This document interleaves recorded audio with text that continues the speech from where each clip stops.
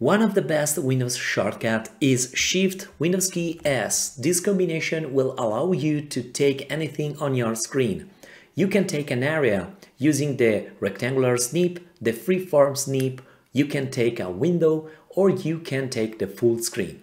Let's go with the rectangular snip, and now I can take, for example, this area. Now I have the snipping tool showing up in the bottom right corner, and clicking on it, I can open this image, this snip that I took of my screen. And here, for example, I can select the pen, and then I can highlight some specific content on this image. Then I can save it locally.